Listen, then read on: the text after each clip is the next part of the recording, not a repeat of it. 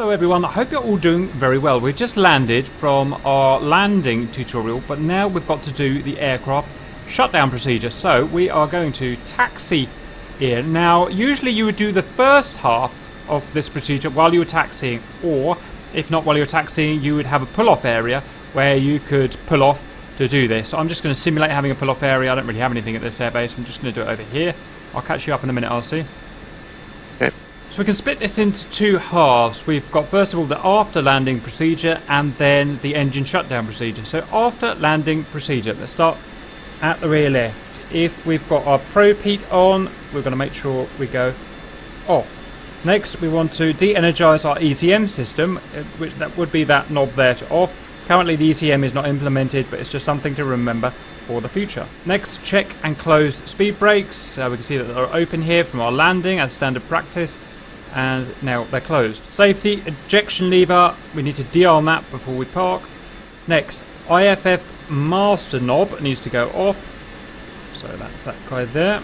Next, landing taxi lights. Now you usually leave these on taxi until we're parked up, but just to show you for now we'll turn them off. Armament switches, everything should be off already, but just double check. Laser is off and our master arm is off. Next, our avionics HUD. Down he goes. Our sensors panel, kind of hard to get to. Off, off, and there's going to be another one there, off. I'll make sure he's off too. Next two are, excuse me as I get this sorted, avionics power board, MMC off, STSCA off, MFD off, UFC off, DL off, GPS off, bids LVT off, and our INS system, assuming that we didn't want to keep it on for any reason, would go off. Next I've got to continue to park. Pull up next to my buddy. And this is not a designated parking area, but that said, we are the Grim Reapers. That will do.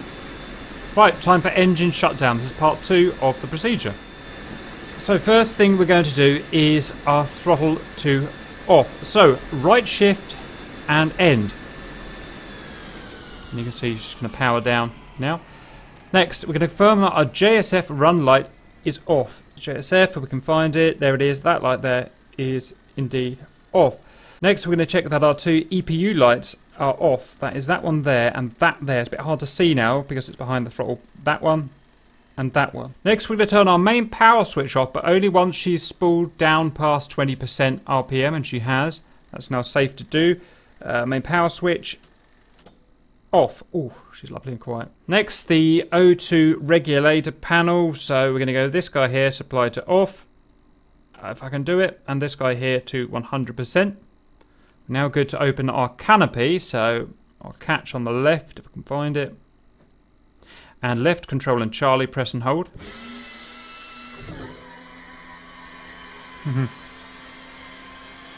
Information, nice.